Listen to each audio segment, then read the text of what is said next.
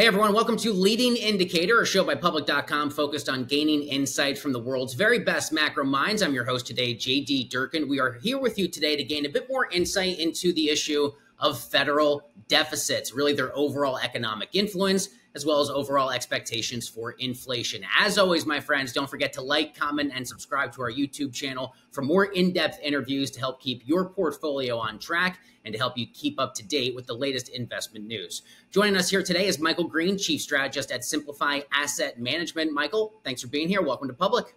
Oh, thank you very much, JD. It's great to have you here, my friend. Okay, so let's start with a look at fiscal deficit, something that I think a lot of our viewers probably see in the headlines without maybe having all the necessary context. In a recent piece you published over at Substack, you compared the federal deficit as a percentage of GDP to levels during the 2008 era, the global financial crisis. Talk to me about the risks that you see for this deficit level to the economy.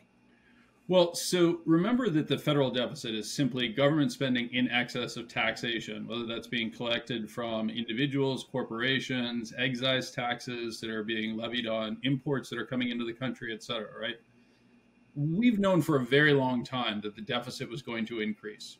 We tie that largely to the growth of things like Social Security, et cetera, but just in the past few years, we've also seen a dramatic expansion of other types of spending, right?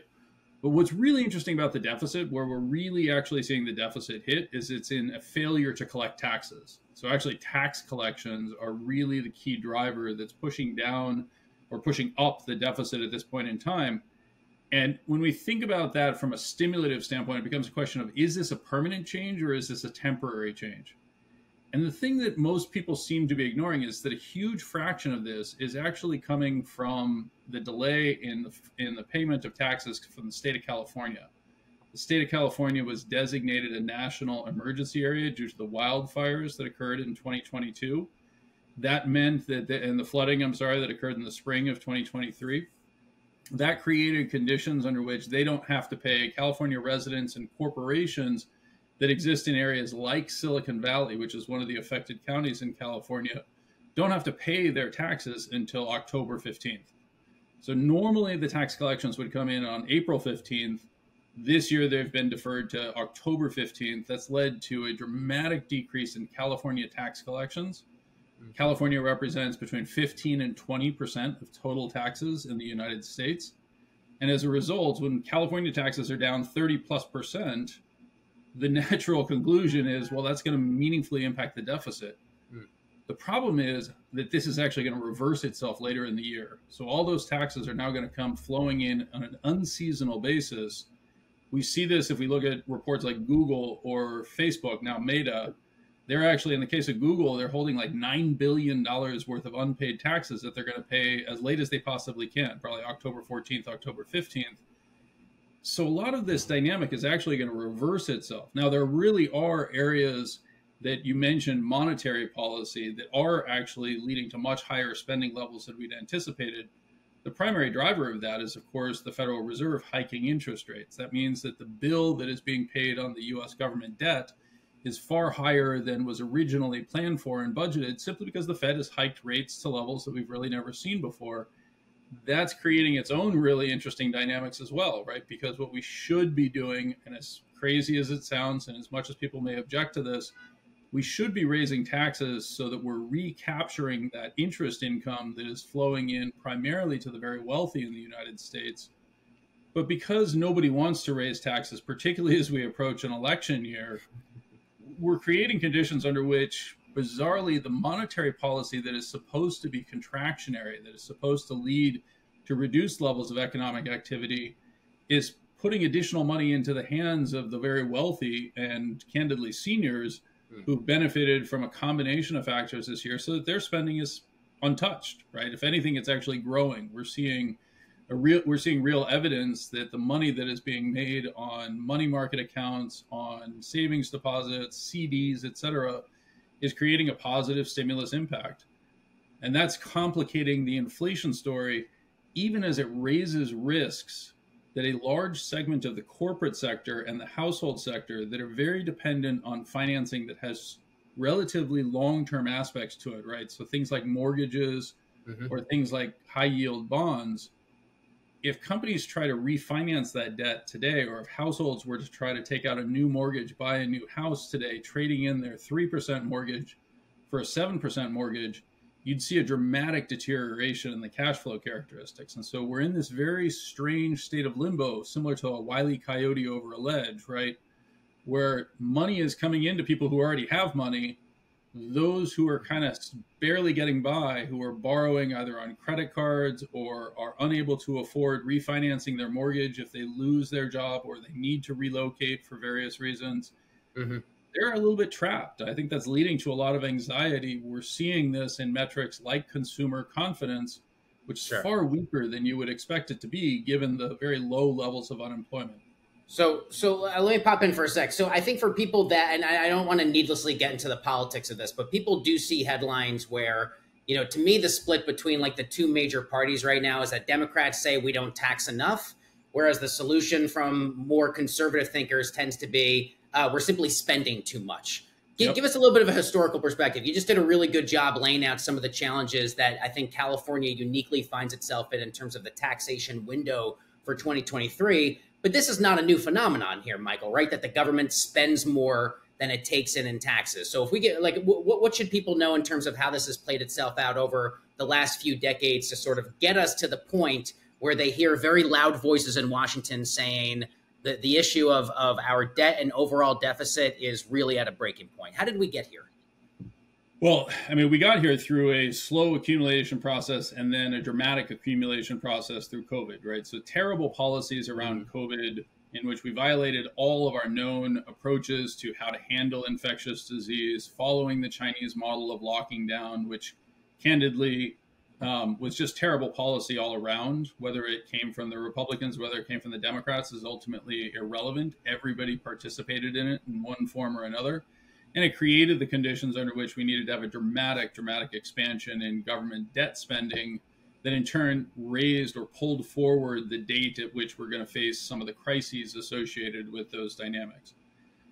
But we've known this is going to happen for a long time, as I mentioned before. Social Security, for example, is not actually your money that you've put away to save. It is future generations' money that is being paid out today to finance retirees who contributed in the past, right?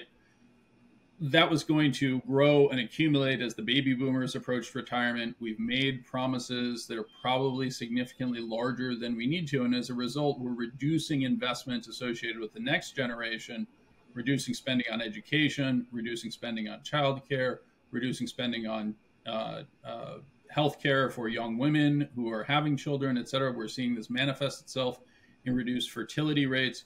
All of these are areas where we're reducing spending to basically pay money to old people, right? Now, I don't actually want to single out old people as having done something wrong because they didn't. But the simple reality is we've failed to realize the levels of productivity that we had anticipated when we made those contractual promises, right? That's the core issue that we're facing.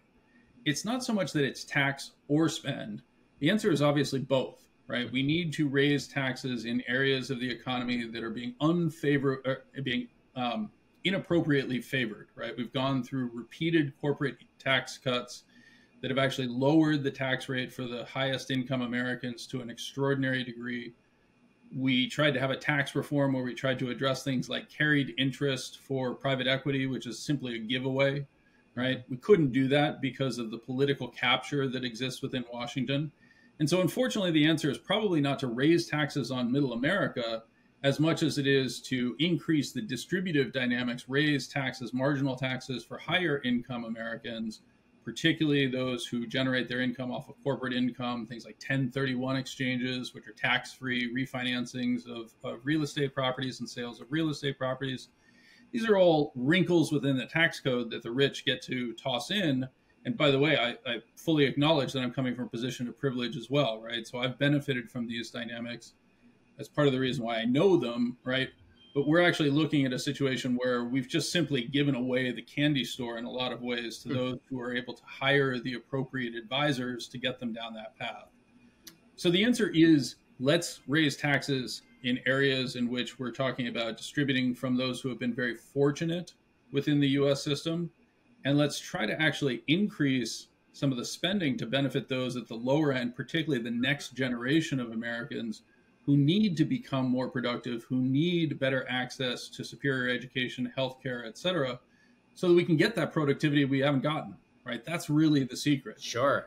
And I mean, and to your point, I mean, politically speaking, I've never really come across a politician who's going to be successful on the campaign trail by saying, sorry, folks, we actually need to raise taxes against those of you that maybe are in higher tax brackets or should be in higher tax brackets. I do have to move on, but to a similar related point, for people who are wondering about the private sector, is the private sector as highly indebted to what we see with the U.S. government, for instance? What does the rest of the U.S. economy look like in terms of a debt structure? For comparison's sake, for the conversation we've already been having.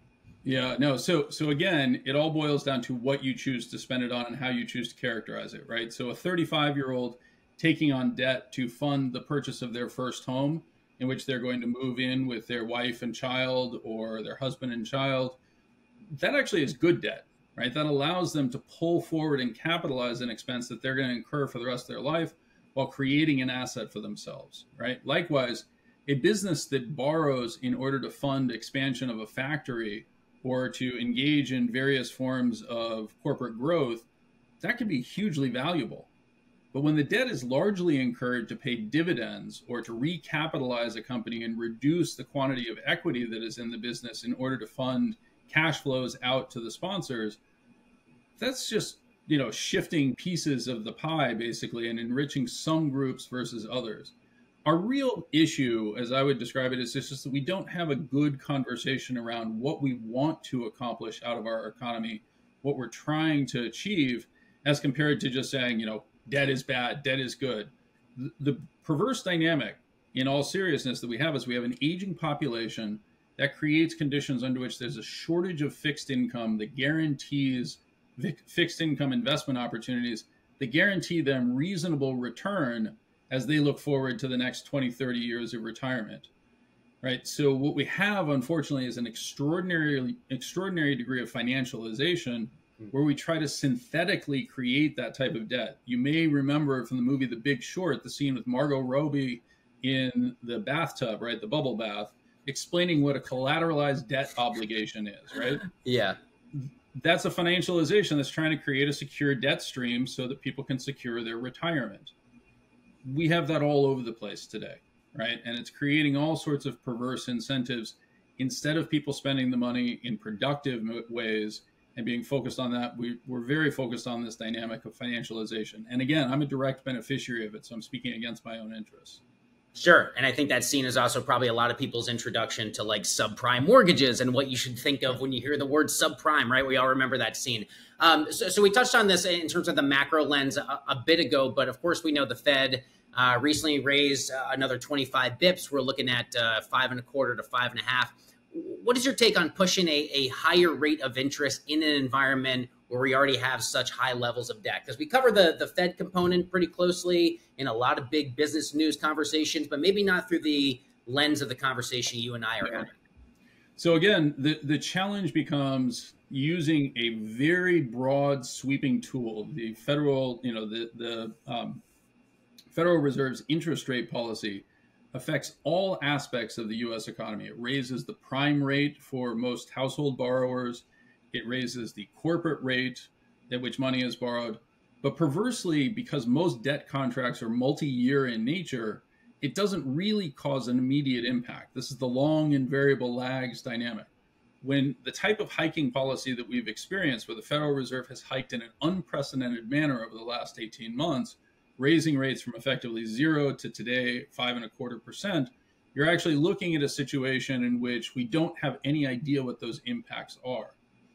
It means that corporations that refinance themselves in the very loose monetary policy era of 2020 and 2021 have not yet had to come to grips with a much higher cost of capital as they look forward into 2024 and 2025.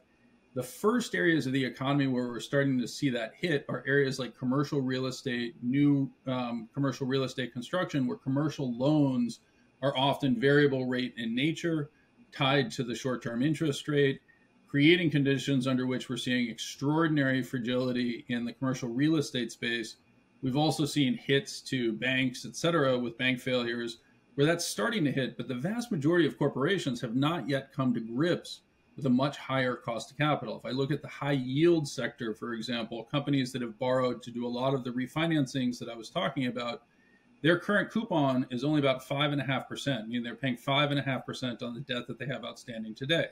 Mm-hmm. If they were to refinance into the market today, if they were to go to the existing interest rate that's occurring in the secondary market, they'd be looking at something north of 9.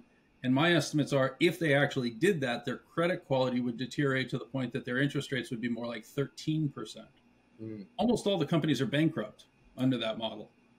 We see this in the commercial real estate space, where current estimates for the equity value of real estate in the commercial sector, office buildings in particular, is just totally gone in San Francisco, Chicago, New York City. That literally they're all worth nothing to the equity holders, probably worth about 25% of what their last transaction was. So we just don't know. And when we look at the positive impact of the interest rates, it means that companies that are flush with cash, like Google, like Amazon, like Microsoft, et cetera, they're actually seeing their cash generate a much higher return. That's camouflaging the stress this is going to cause elsewhere in the economy. And it's what I would describe as fragility, right? We're just in a situation in which we don't actually know what's going to happen over the next 12 months, but almost all models suggest that we're in a very brittle condition. That's, Hemingway has the famous line, "How did you go bankrupt? Slowly and then all at once." That all at once is actually approaching. Sure. Let's shift with our remaining minutes here to inflation. Obviously, we'll get a fresh CPI print later in the week. How can this current high debt environment impact overall inflation trends, especially remembering the fact that we know the central bank is as data dependent as it says it is? Well, unfortunately, again, the data that they're following is primarily very lagging in nature. So the construction of CPI actually plays in dramatically to this type of influence. If I look at things like producer price indices that don't have many of the same adjustments that we have within the CPI, or the PCE, the personal consumption expenditures index, which is really what the Fed follows. If I look at the comparison between those two, PPI has actually been negative. Right? We've been in deflation for producer prices, primarily due to the retreat of oil. The reason why CPI has remained high is because of the housing segment of it, the owner's equivalent rent and the rent of shelter, which is a very slow moving index by construction. Many people will remember saying the Fed is crazy or the BLS is lying to us about inflation in the fall of 2021, when realized inflation numbers were running much greater and the actual reported inflation numbers were low. That was because 40% of the index is tied to this super slow moving dynamic. The San Francisco Federal Reserve, the local branch within San Francisco, actually just came out with an analysis that says by next year, we'll be looking at deflation in the housing sector, right? So this incredible lagging dynamic, we're going from currently in the last quarter, the last report, we had housing inflation of almost 8% annualized. That's going to zero. That's 40% of the index. So we're looking at really deflationary conditions. But over the very short term, now we've seen the energy components start to stabilize. We're starting to see the result of cuts in terms of production coming from OPEC and other producers. The impact of the fall in oil prices in the United States has led to less robust production than we might have otherwise expected. And all of that is creating an interesting cocktail where that Fed's data dependency, that they're looking at effectively what happened in the rearview mirror, means we could get really bad policy choices. I think we actually are experiencing those really bad policy choices, but we'll only wake up to that once it becomes a reality late in 2023, early in 2024. Sure. So to the point about the Fed, any quick thoughts you have overall on the real estate sector as well as its future price momentum? And I asked that because Chair Powell recently stated he believed home prices had recently reached their peak, which reminds me of this other component with regards to real estate. Well, I think you said trough. I think you mean that yes. They had troughed, not peaked. In other words, that they were starting to stabilize and head upwards. Look, I just think that that's a terrible mistake. So part of what is happening there is that we have people trapped in their mortgages, right? They can't afford their house at current mortgage rates, but they can afford their existing mortgages. That means that people that want to retire and buy a home in Florida, for example, are looking at a dramatic increase in cost if they were to do so. So they're stuck in place. They can't put that house onto the market. That again is creating these very fragile situations where if we begin to see an increase or an uptick in job loss, suddenly people are forced to actually engage in these transactions that can occur at much lower prices. And the one thing that has really held up the economy in terms of the housing market has actually been the new home market, because there's been such a shortage of homes available for sale on the existing side. We're down somewhere in the neighborhood of 3 to 4 million homes versus what we would expect to be sold on the existing side. That's creating an opening for the new homes. Those new homes are being made more attractive through what's called teaser rates. You may remember these from the period of 2005, 2006. The problem is that there's an assumption that you can refinance into lower rates when it comes. But if home prices fall, then you can't refinance, right? And so we're recreating some of the conditions from 2007, 2008 as we speak. Absolutely.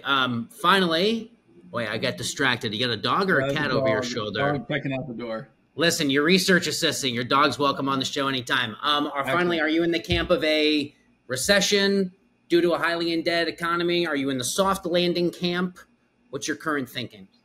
Well, I think unfortunately it remains to be determined. I think the biggest thing that is keeping the unemployment level so low is that we have very low growth of the labor force. That's just a demographic factor tied to the retirement of baby boomers and a slowing flow of millennials coming into the labor force. Very different characteristic than we had in 2006, 2007, when the millennials were just starting to really make their way into the employment market, contributing to a much higher level of unemployment.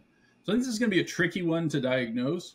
But I also think that, like, if I look at this characterization of no landing, soft landing, hard landing, I lean much more towards the hard landing, simply because the longer we wait to actually begin addressing the risks that exist on this refinancing wall that approaches in 2024 and 2025, the bigger the risk is that those changes are forced upon us.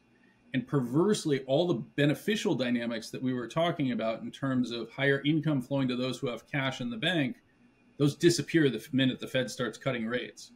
And it doesn't actually reverse the process of financial distress once that's begun. So I think we're headed towards a hard landing, and I would expect that begins to manifest itself later this year. But again, this is a very tricky period, right? We just haven't seen a lot of these dynamics play out before. Absolutely. All right, my special thanks there to our guest for the show, Michael Green, Chief Strategist at Simplify Asset Management. Michael, thanks a lot. Thank you for having me and my dog. Yeah, you and the dog are welcome back anytime. Thanks, Michael. Thank you.